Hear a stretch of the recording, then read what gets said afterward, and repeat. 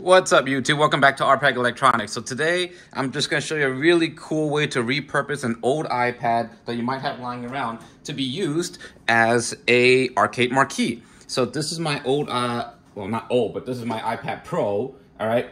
And I'm just putting it plugged into my USB-C port using an app called Splash, what was it? Splash Top, X Display, yeah, Splash Top X Display, all right? It creates a second monitor attached to a PC wired so your iPad's always on.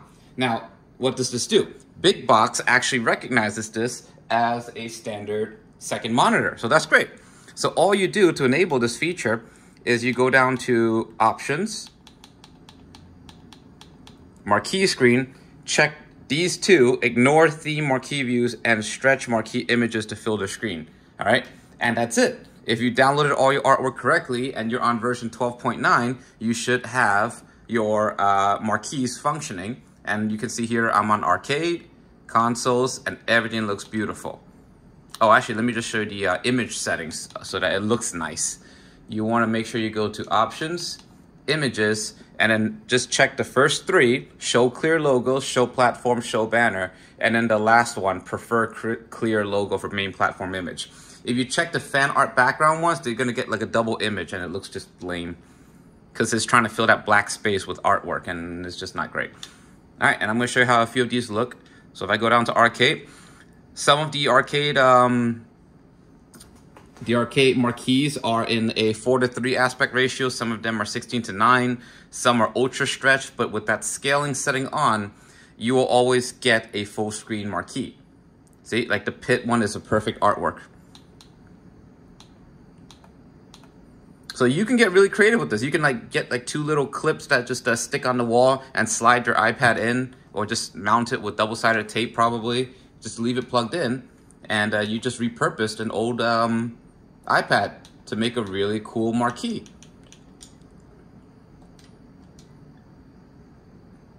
All right, see, like Red Earth looks great. Oh, this is a little bug you may get when you use a marquee. This is in Launchbox. When you go into a wheel, it might be blank, and then you gotta back out and then go back in order for it to work, see? But yeah, this is a great way to make your artwork really pop on a digital marquee. So it might squish the images because this one is originally a long marquee. But hey, it's better than nothing. And I think this is great. So I might just mount this on the back of my monitor somehow. If not, I might just have to do it on the wall. If I could make it a part of my monitor, that would be really great. But yeah, that would be a little bit harder. And that's pretty much it. And then when you back out of Big Box, okay, you can hide your taskbar. I hid in my taskbar so that I get my regular image. Or you could put a second image, like you can Google your favorite arcade game and put that there as the permanent desktop. You can set two separate desktop images so they're not mirroring. This way, this will always be a topper, even though you're on your regular desktop doing your regular work. All right, I'll try to see if I can just show you an example of that. What's a good game? Let's try Mario.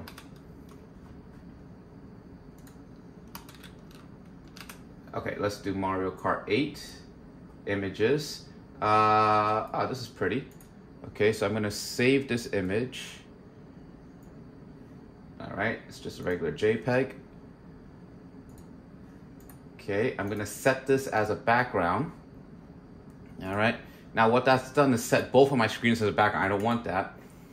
All you have to do is go to Personalize, right-click Personalize, Background.